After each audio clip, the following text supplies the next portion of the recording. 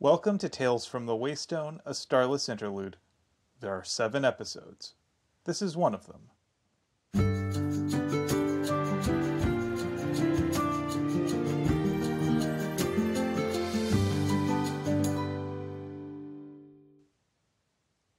The fine mist of rain falling from the sky confounds the windshield wipers of Will McCullough's car.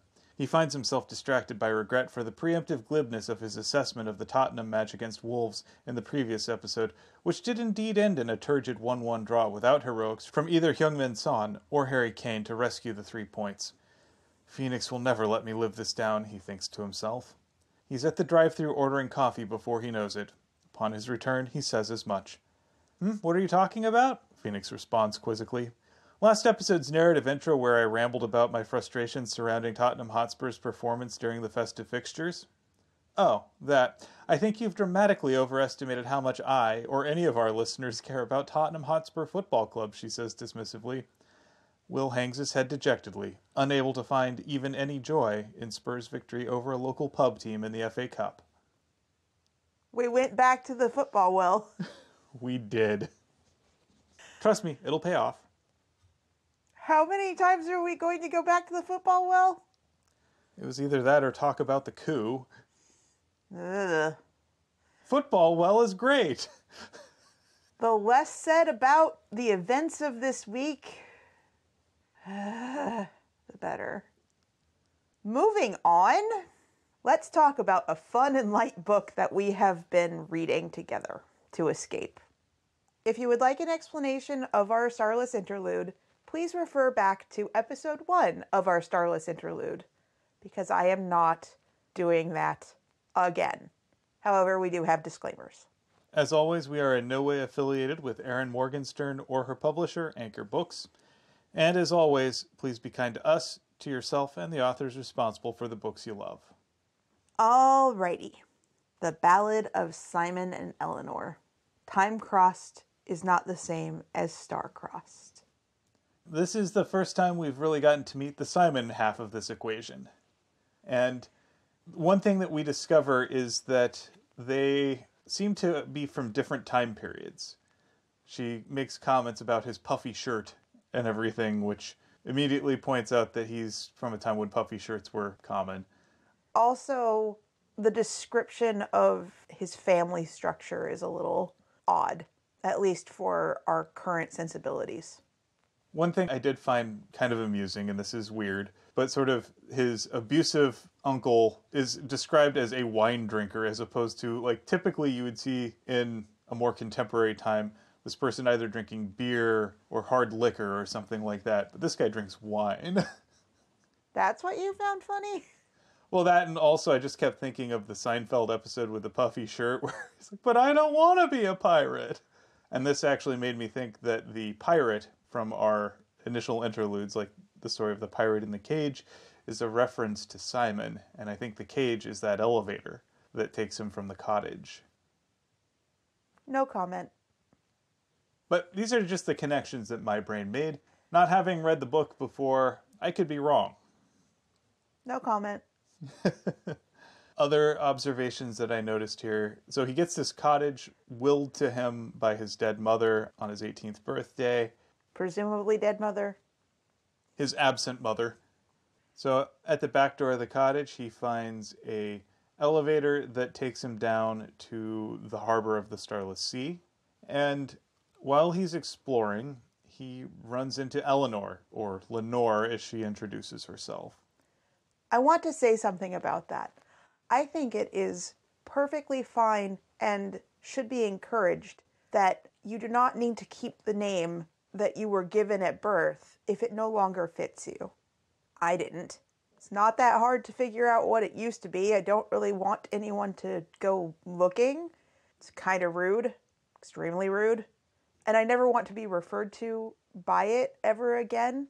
And there is one person on this planet that can call me it, and I won't tell them not to. And it is your 94-year-old grandmother. That's it. Everyone else, my name is Phoenix. And it's a good name. Thank you. So they meet up, and he asks her for a book recommendation. And when she goes off to go get a book, it takes her about 10 minutes to come back, but for her, 6 months have passed. And this is our first clue that time passes differently in the harbor than it does on the surface.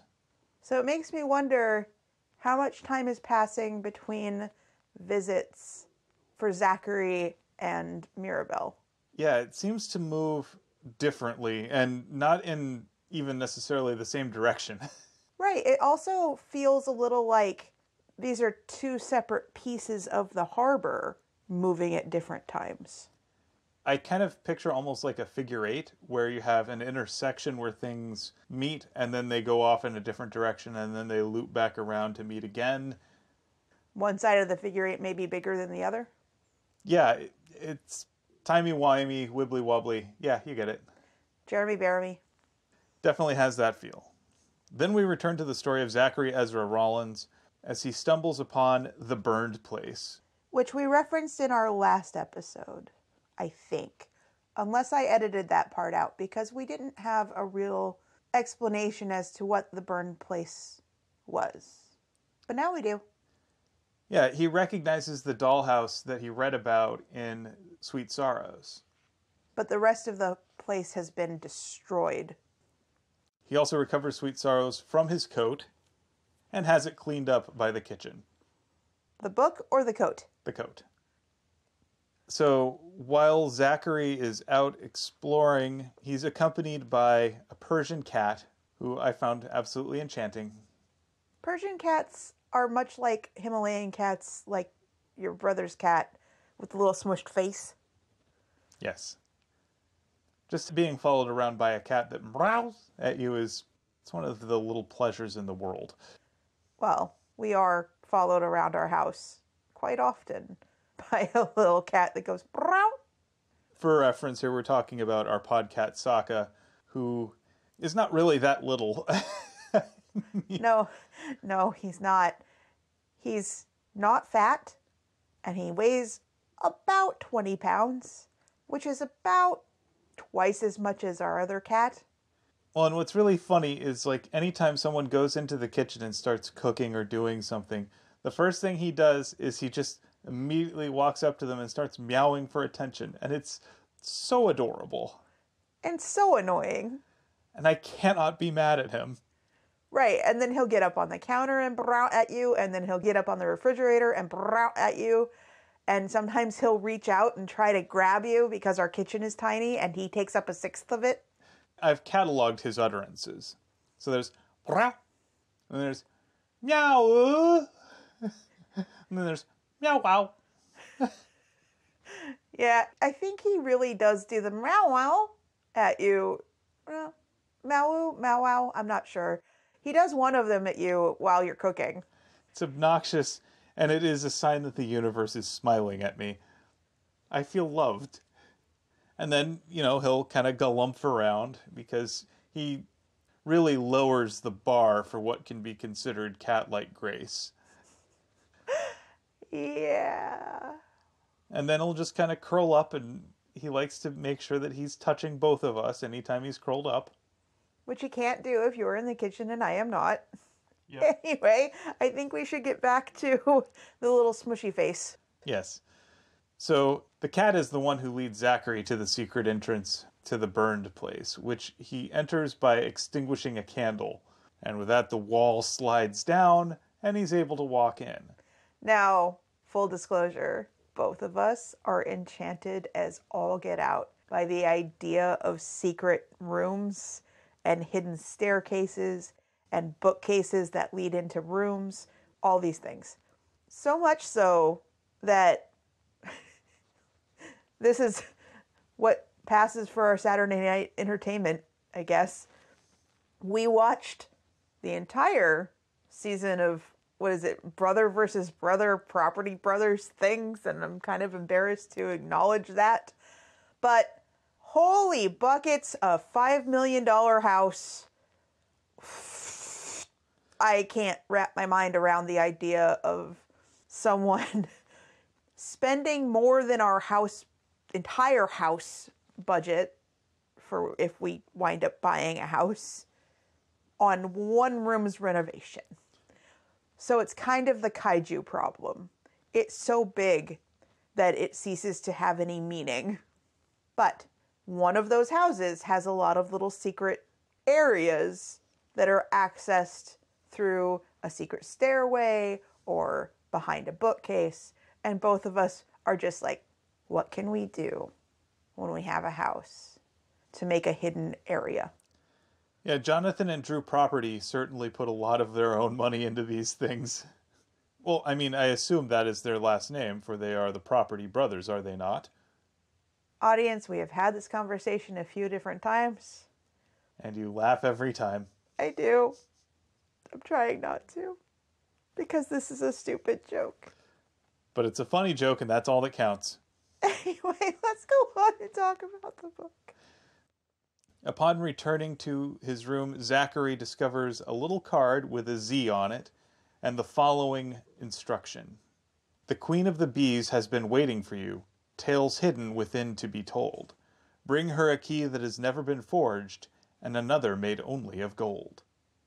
There once was a man from Nantucket. Oh, please don't. I mean, it has that meter. It does, but please don't. I won't.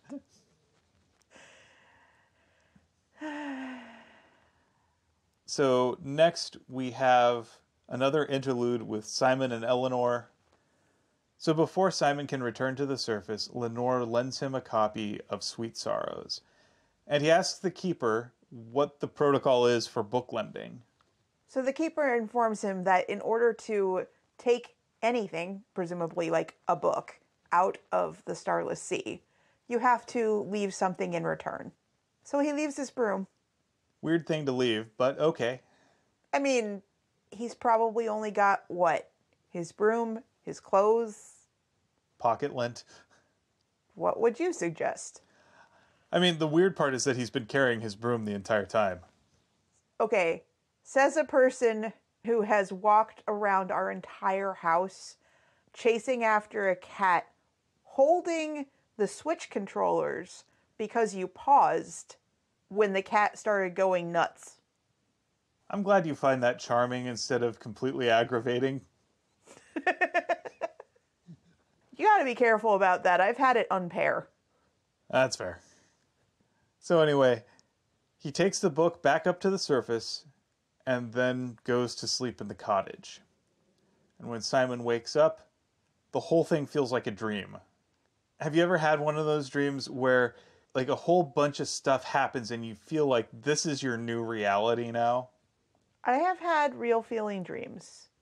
Not all of them good, and that's about where that's going to be left. Fair. And it's kind of a relief to wake up and think, oh, well, none of that is real. Yay.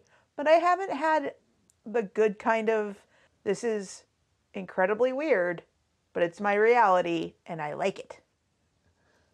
So Simon's figuring this whole thing was just a bizarre, hazy dream until he looks over and sees, no, that's Sweet Sorrows. That's the book that Lenore gave him. And he rereads it again and is, of course, rather enchanted by it. And this serves as sort of an anchor almost that tells him, yeah, that experience I just had was completely real. So he wants to do it again. Wouldn't you? Yeah. I mean, if there was a weird hidden stairway elevator thing hiding outside my back door, kind of like a TARDIS, yeah, I do it again. With that, he returns to the Starless Sea. In search of his lost love of yesterday. And it definitely has that feeling of new infatuation. What is the term that I've used before? New relationship energy?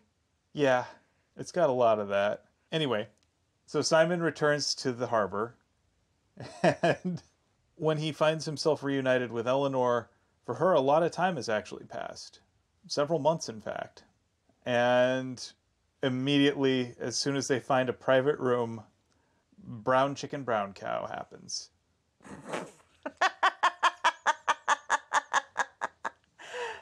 I do like the fact that it's very sweet and not remotely detailed.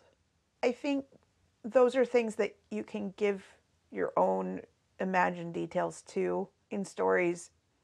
I don't particularly like descriptions of parts and actions, to put it lightly.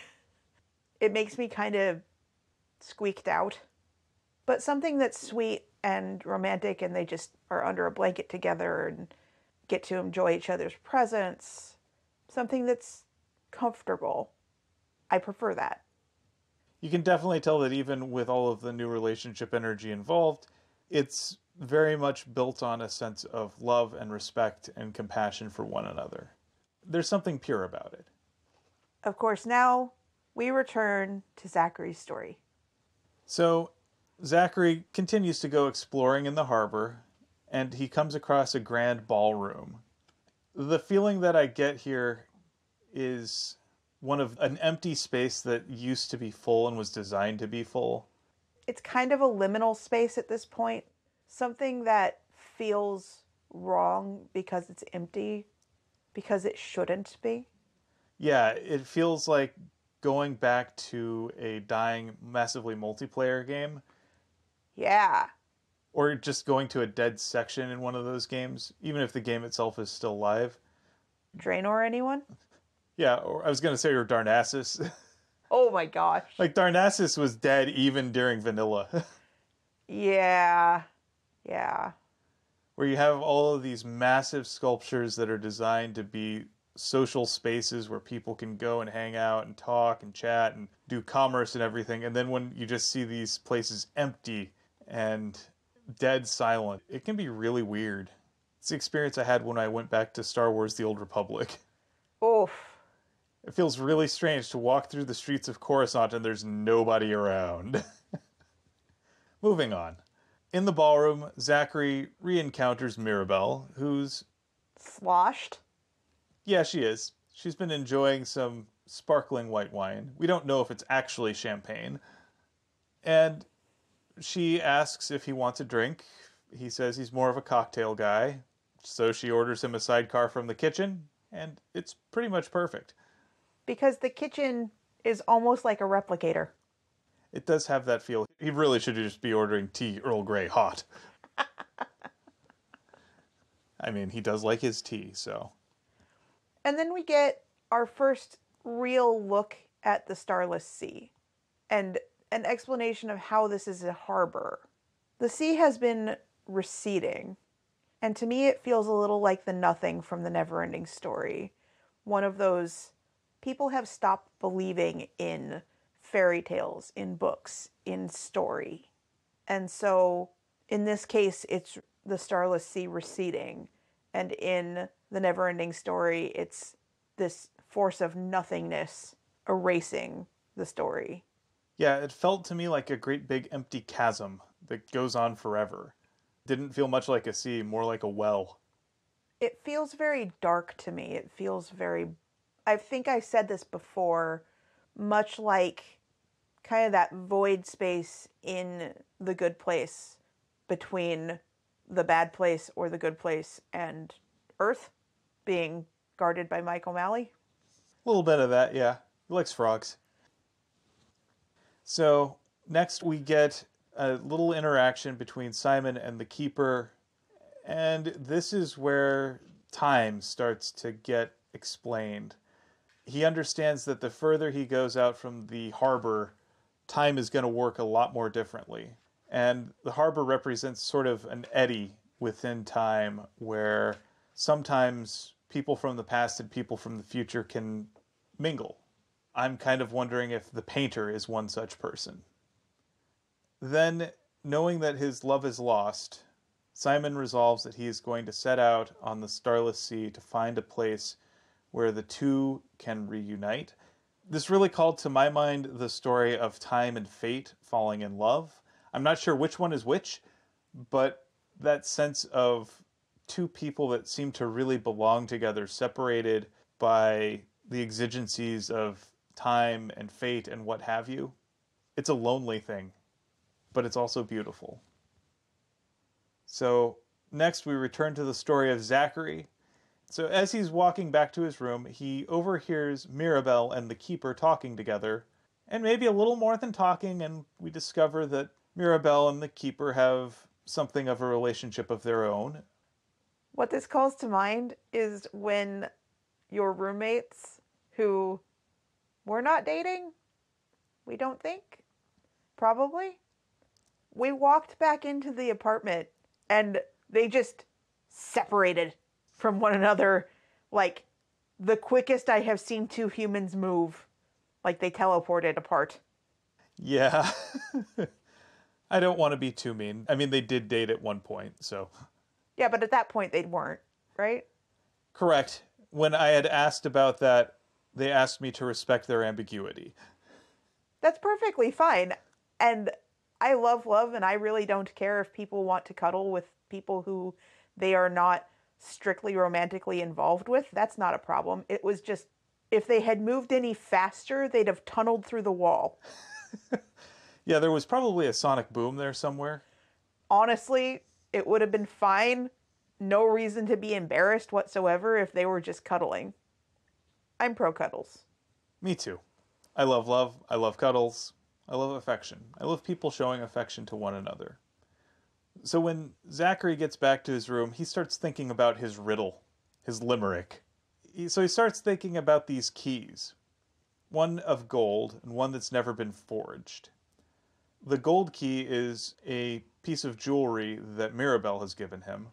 And the one that was never forged, well, that's that electronic key card that he had from his hotel up on the surface.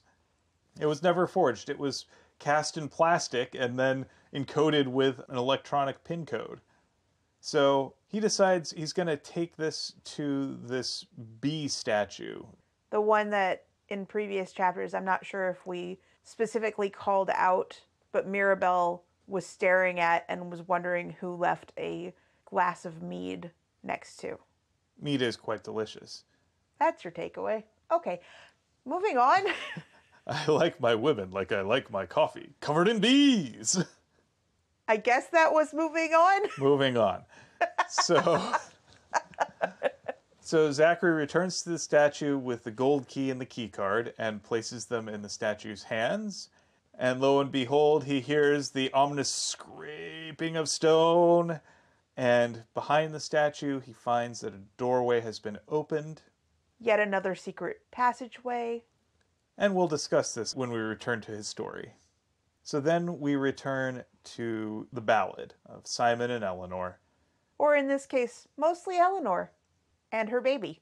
So it turns out that night of passion with Simon has... No, we don't need you to explain that sex led to baby. We aren't talking about the birds and the bees. We're just talking about bees. Okay. So Eleanor is here with her baby and trying to figure out how to raise this child all on her own. She's got kind of a mix between the naivete of a 6-year-old and the body and mind somewhat of a very sheltered adult that was raised by books. Now, you can learn a lot from books, but you have to be reading the right books, obviously, for any of that to happen. Fortunately, the kitchen appears to have some pretty good parenting advice. And also the ability to send supplies. Right. Because, yeah, nothing prepares you for that. No. I'm not sure how she got on with a newborn, but that gets glossed over. So while trying to figure out what she's going to name the child, Lenore decides to ask the kitchen, because the kitchen seems to know all of this stuff. And lo and behold, the answer comes back. Mirabelle. So then we check in on Dorian in a little interlude where we actually see his perspective on that meeting back at the Griffin between Kat and Lexi and Zachary. He is not so inconspicuously reading a book and staring at the trio and becoming rather infatuated by the young man that he was expecting to be a lot younger, which would have made it ooky. But now that he realizes that the guy is actually, mid-20s, it's not so ooky. This is also our first real peek into Dorian as a person, as opposed to a character in someone else's story. We get a sense that he's someone who's been around, he's seen a lot, done a lot, not all of it stuff that he's proud of. In fact, a lot of it that he's not proud of. We also see that he catches on pretty quickly that Lexi and Kat are in a relationship with one another, which is just adorable. There are differences in how you act with someone that you are romantically involved with that I think are pretty physical and easy to pick up generally. Again, with that new relationship energy, I know a lot of people who have gone from being friends to being in a new relationship, and then they just can't stop touching hands, back, shoulders, wanting to put their thighs next to one another when they're sitting on a couch, something like that. And the thing for me is that the most adorable people that you see doing this are older people that have been together for decades. I'm really looking forward to being like that with you. I like to think we still got some of that. As I put my foot on your knee, yes. We really do need to have a room where we don't sit on the floor to do our podcasts. We'll have to talk to the brothers' property about that. Oh, dear Lord. That comes back. Callbacks. We are rambling. I don't know what happened today, but that's what today is. Anyway, let's continue. So moving on, after that we get this brief one-page poem about a stag in the snow. I kind of read the stag in the snow as a metaphor for Dorian. That is obviously a poetic reading, and so subject to personal interpretation. What about you? So first off, I'm actually quite enchanted by the fact that this is a paper star folded from a page that was removed from a book. Again, it horrifies me. The idea of ripping pages out of books horrifies me. Defiling books, I hate it. But, so I can see why you would think that this is a metaphor for Dorian. But I also think that this is more about taking chances. Also, that longing to have a deeper connection with other people, to have a deeper connection with at least one other person. Having been there myself, I can empathize. So then we return to the story of Zachary as he explores the crypt below the Queen of the Bees. And I believe this is a crypt of the Acolytes, which fits with the bee iconography, obviously. And they're all wrapped in phrases of text. Some of them seem half familiar to me. So you're talking about the things like, he did not wish to be here any longer. Yeah. I think it's narrating his inner thoughts. Makes sense, because the Acolytes can't actually speak. He reads little bits and pieces. There are 3 things lost in time. A sword, a book, a man.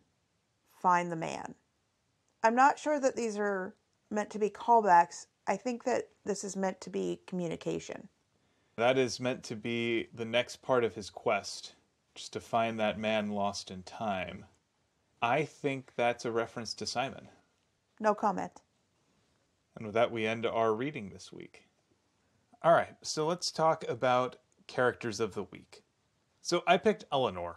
Eleanor goes through quite a bit this week.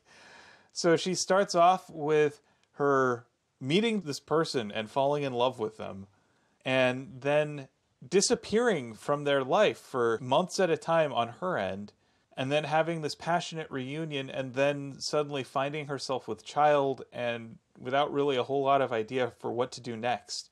She's definitely led a very sheltered life. She hasn't had a whole lot of human interaction to help her navigate a lot of this stuff. So that she was able to do so speaks to her resourcefulness, and also to the fortune she has to be in the harbor with access to the kitchen especially. I'm sure that the painter that raised her had at least a little bit to do with helping her not accidentally suffocating said child. I think that the painter is Mirabelle, and I think that it's sort of a time loop thing where effectively Mirabelle's her own grandma, sort of. No comment. You can take that however you want. I've read the whole book. I know whether you're right or wrong. That's fair. So yeah, I thought that Eleanor's arc was gripping, and it really grasped the consequences of these sorts of wonderful romantic experiences. She has to cope with the fallout. It also calls back the story of the queen who falls in love with the blacksmith, who then passes, and then she has to raise their daughter. These stories of women who have to raise a child without any preparation. Though I think that the princess has a little more wherewithal than Eleanor, maybe. Agreed. Like I say, I think they're parallels. There are echoes of these stories throughout this book. I'm always impressed by the resilience of the people who find themselves in this situation, and that they handle it with love and grace. So who do you have? So while we never actually described this part of the story for sake of wanting to get through our book discussion, I've chosen Rhyme. Rhyme, along with the Persian cat, is one of Zachary's guides on his quest. She leaves the Ballad of Simon and Eleanor out for Zachary to find. She knows she's being followed. She in no way thinks that Zachary is being sneaky, but she doesn't call him out on it. She has her own machinations. She has her own motivations. And I think there's probably a little bit of a thrill in leaving breadcrumbs that she knows are being followed. Well, I mean, he's the first person she's seen in a while that's not the Keeper or Mirabelle, so... True. But I think there's a little bit of wisdom in getting someone to do a thing without expressly asking them to do said thing. Especially when you want them to come to their own conclusions. Not in the same way as Bean Dad. It's not in that just chuck a fishing rod at someone and expect them to learn how to cook a fish. But it's more like, okay, you're living for the thrill of adventure and mystery and curiosity and learning. You're going to be more receptive to you thinking you're clever than me just giving you the information. So that's what happens.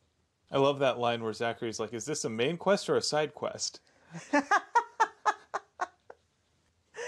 Because that's how he's seeing this whole thing. Like, his quest log is just rapidly filling up with things, and he has no idea how they're all connected. But he knows he's got to do them all. So that was very smart on Rhyme's part there.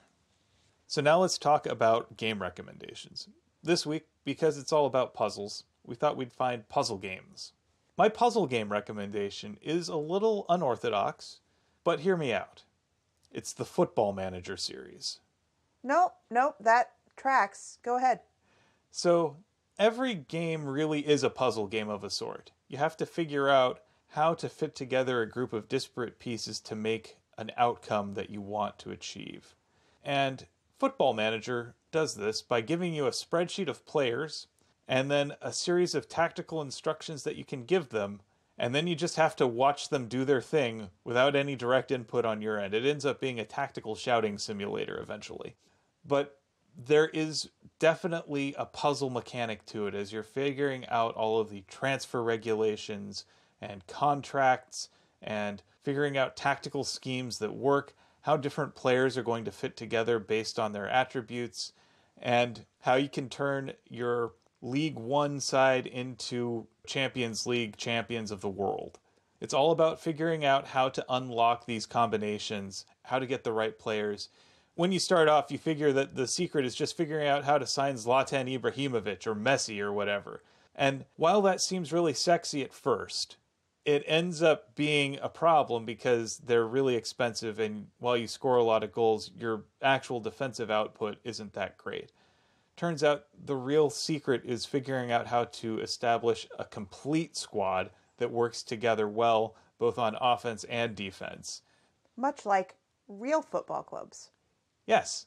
Again, it's a challenge to figure out this puzzle, and depending on which team you're playing in and which league you're in, it can be more or less difficult to figure that puzzle out. You're going to have games where you fail spectacularly, but that doesn't mean that your overall save is completely blown, still have more games to play. And so you got to figure out how to then respond to all of these new challenges. So yeah, that's my pick. I really like that you pointed out that all games are really puzzle games of a sort, because combat in games is its own sort of puzzle. There are some times where you can just brute force it, button mash, and for some games that works beautifully. And in other games, that's how you fail over and over and over again. Some people, me, do not have the patience to figure out combat puzzles, combat mechanics down to that level, or maybe patience is the wrong word for me, the ability while you're being pummeled to figure out the answer to the puzzle. That's just not me. So my puzzle game recommendation is The Witness, which takes the idea of puzzle solving and just, for the most part, you have no timer. There isn't figure out this puzzle while I'm going to pummel you and your game is going to be over. It's very, very clever person makes very, very clever game TM. And I know that a lot of people get frustrated with that. I gently describe it as a loving journey up Jonathan Blow's ash hole. I enjoy clever designers, clever authors, a little more, I think, than maybe you do, because I also fancy myself to be not on par, but at least trending that direction as a game designer. Or that's what I aspire to be. I find a lot of joy in figuring out what was in the designer's head, not in other places. So I know that the game is a number of years old at this point, but when I first started playing it, the experience of the game itself, I love it. It's beautiful. It's clever in the ways that make me tick. But the other thing about it that I really enjoyed was that when I got stuck and finally gave in and went looking for answers for some of the puzzles that I just couldn't get, the community around that game cared about other people's experience with the game.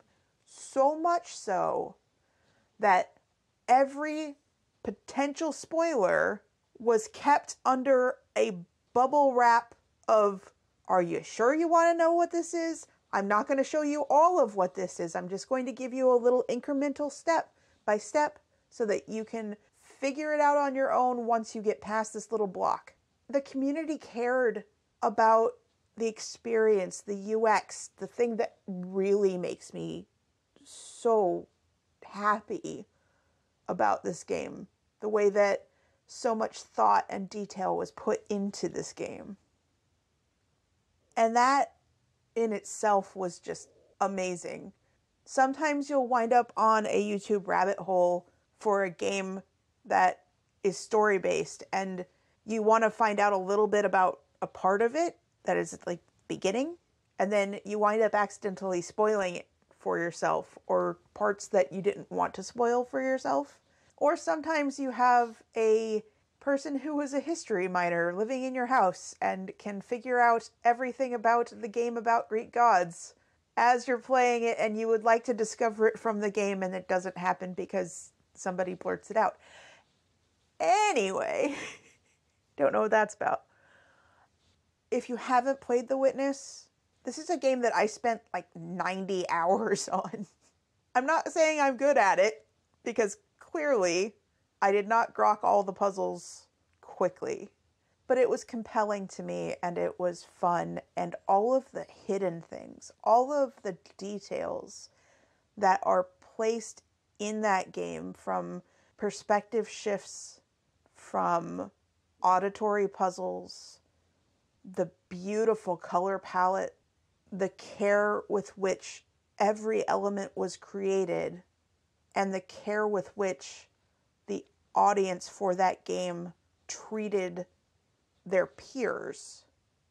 I don't know how it would be to play it now, picking it up while so many people have already solved all the puzzles, if it's quite as guarded and taken care of.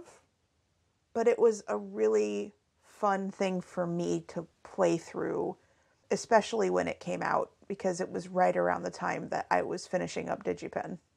We're going to go ahead and move on to game experiences. We did it out of order to cater to this for me. My game experience is with The Witness. We have some friends who are also game designers that are the curious sort, let's say, who also are like the QA sort, quality assurance ostensibly, but also my goal is to break this.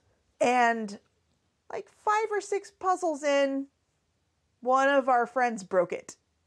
And that lovely game experience, that discovery, that UX, that going through and finding all the clevernesses was broken. And I feel very bad for our friends who would have probably really enjoyed it if they had had the same timeline of experience with that game that I did. Almost every puzzle in The Witness there is a circle and a line, and you have to get from one circle, follow the line to another circle or to another outcome or something. Something that I think if I were designing it, that I would have maybe quantum ogred a little bit. I would have maybe like prevented from happening. I wouldn't have allowed this particular clever puzzle to have been found before the player gets out into the real world of the game.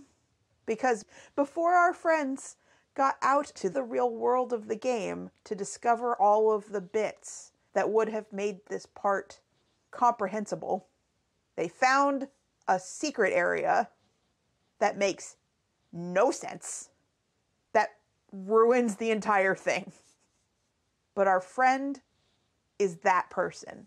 Our friend is the person that goes, oh, I wonder if I can do this. Yes, you can do that. You shouldn't have. But, like, as a game designer, I would have probably turned that particular puzzle off.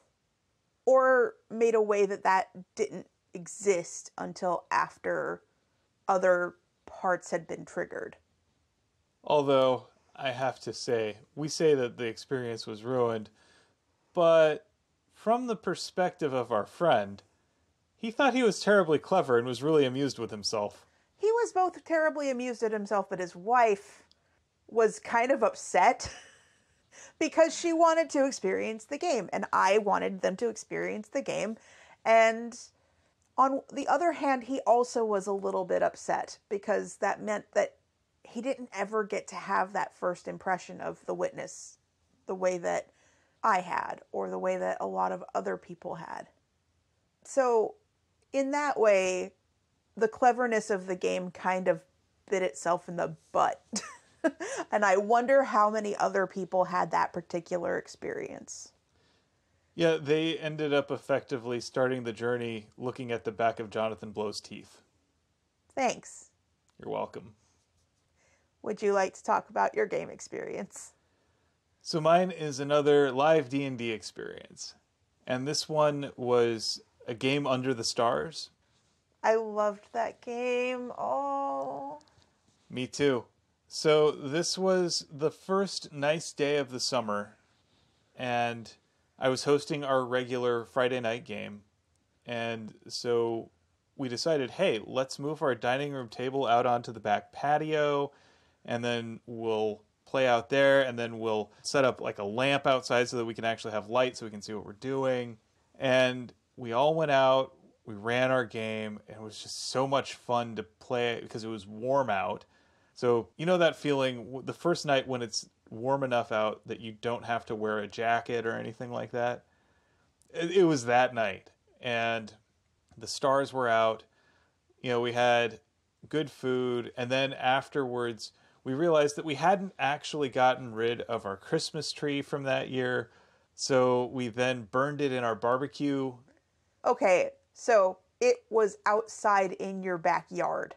It was not in the house. It was outside in the backyard, and I don't know that you were strictly responsible for that remaining there No. that long. No, I wasn't strictly responsible for that, but I wasn't not responsible. Okay. But at any rate, we set up this little bonfire in the barbecue grill with the remains of this desiccated and dried out Christmas tree. And I remembered, did we roast s'mores? I think we did. I'm pretty sure we had s'mores. I'm pretty sure that we found other things to set on fire that were food related. That was just such a fun night. Like, just sharing that with you and our friends. Your roommates. Yep, that was a pretty magical night. I had a great time with it. I remember all of us were just really smiling at it just because it was something so different. I mean, it really underscores oftentimes just how your physical setting can make a huge difference in your game experience. You know that this means that when we make whatever outdoor living space we have, I'm going to make sure that it is amenable to playing D&D under the stars. Same. So that was my experience. We move on now to book recommendations. Do you want to kick that one off or shall I? I think because mine is not strictly upbeat, that it might be best if you go first. Okay. I picked The Goblin Emperor by Catherine Addison. This is something of a courtroom intrigue drama in a high fantasy world where there is a long-standing conflict between goblins and elves, and it's the tale of the 13th son of the most recent emperor, who is half goblin by birth. His mother was a goblin who was selected to be the new queen as a way to reconcile the two nations. And he's been raised in exile, but due to a quirk of birth, he's the natural heir after a horrific accident.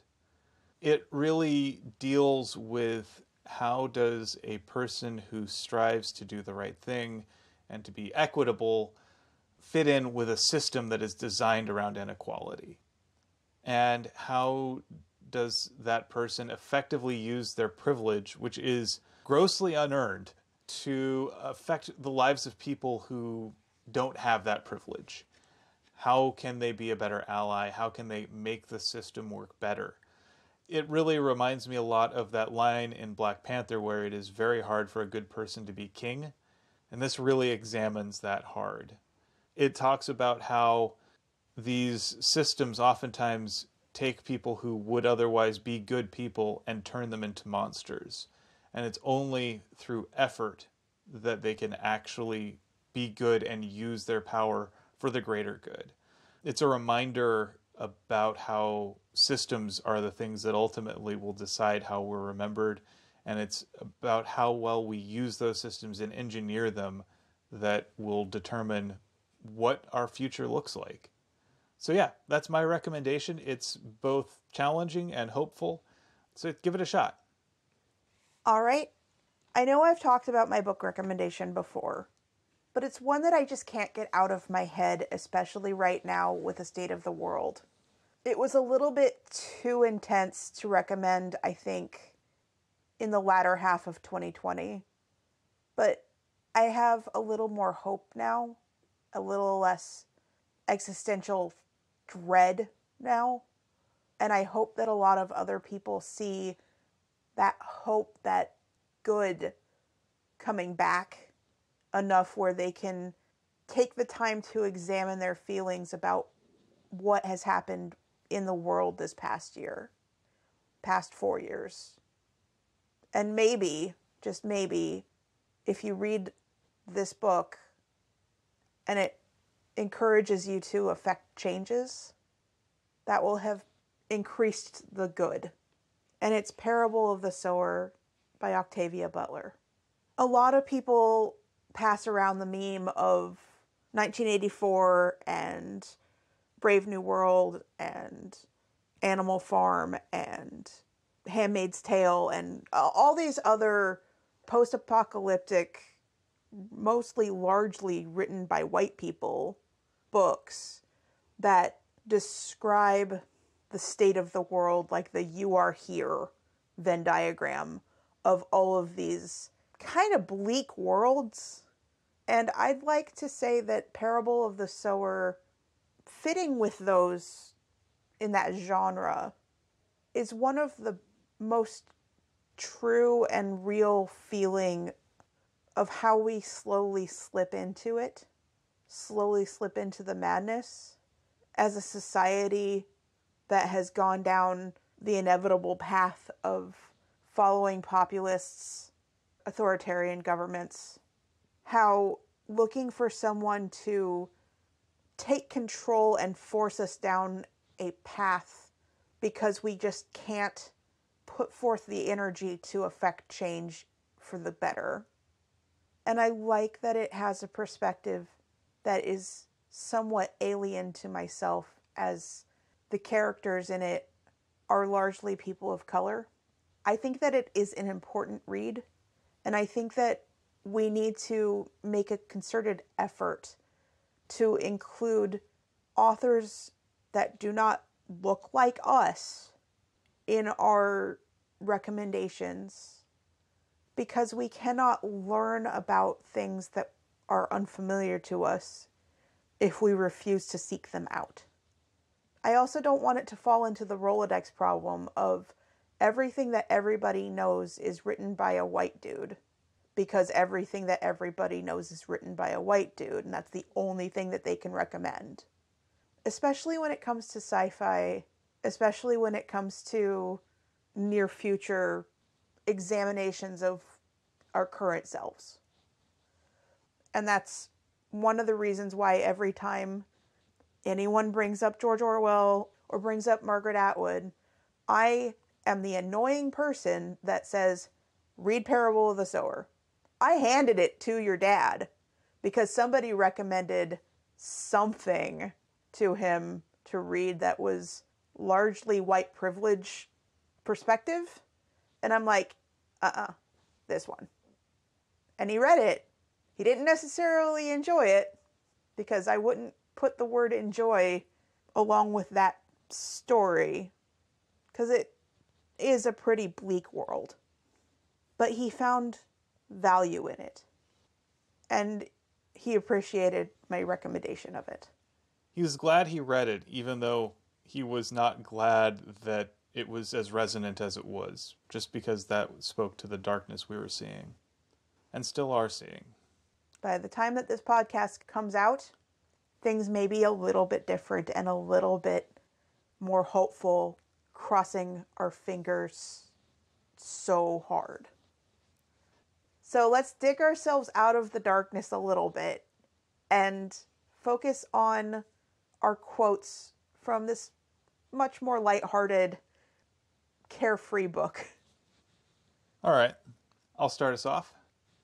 I'm here to sail the starless sea and breathe the haunted air. That kind of makes me think, because you did have a little flub up that I am taking out in the editing, but that kind of reminds me of a tongue twister. I love to be beside your side, beside the sea, side by the beautiful sea. I don't know why that just went in my head when you just went la la la. I don't know why either. But that just really captured that sense of adventure and romance, that sense of boundless possibility. And it, I think, captures something about Zachary's spirit and the things that drive him. He wants to explore. He wants to see something he's never seen before. He wants to experience this haunted air that's filled with these ghosts of past adventures, and maybe write some adventures of his own. It just really spoke to me. I think it's a really good quote. What did you have? I, much like always, have two. One because I'm cheeky, and one because I thought it was beautiful. I am not a cat.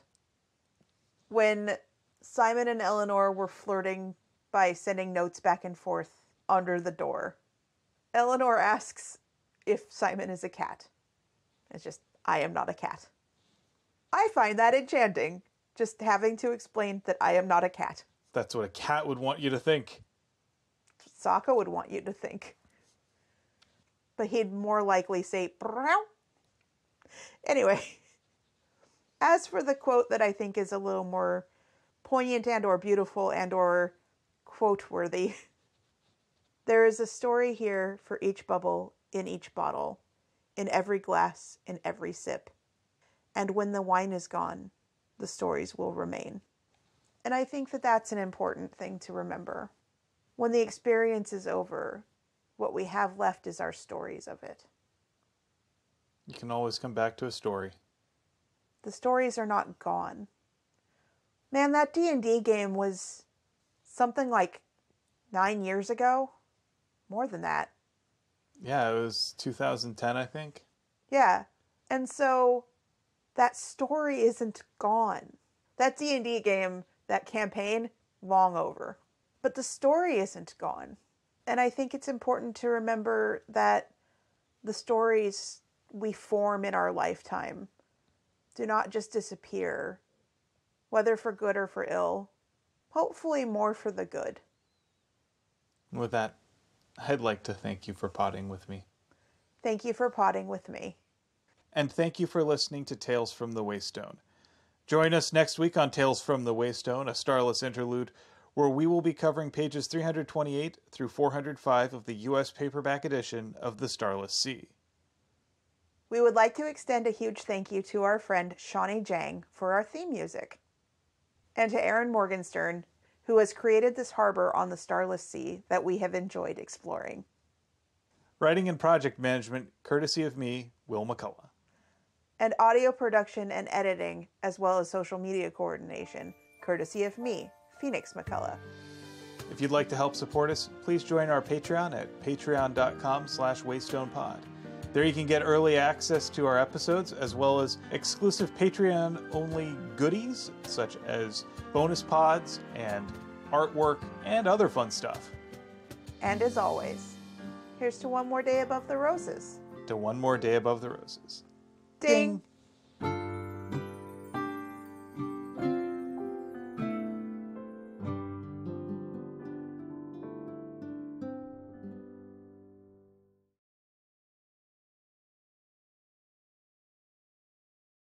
So, the Quantum Ogre is a role-playing game strategy that DMs can employ to subtly railroad players without players knowing they've been railroaded.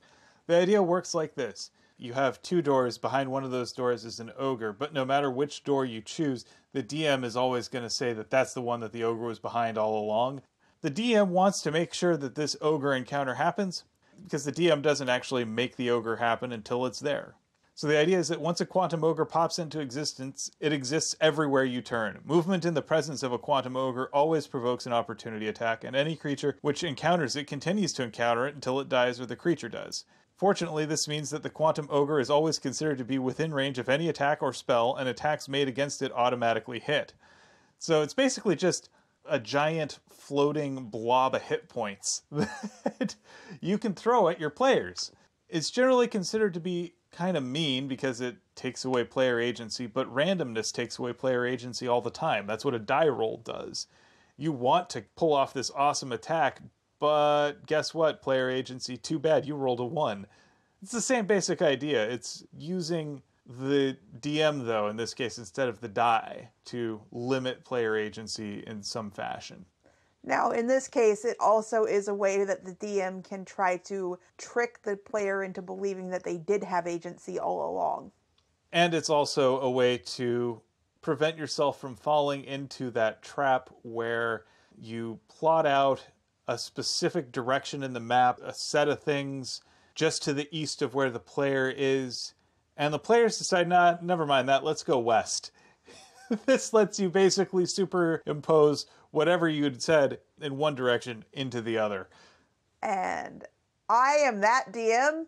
I do that all the time. I give you choices and you wind up going to the one I wanted in the first place because I just moved it from one door to the next. Jerk. Not always. In your defense, it does make it a lot less annoying when your players decide to go off in a random direction.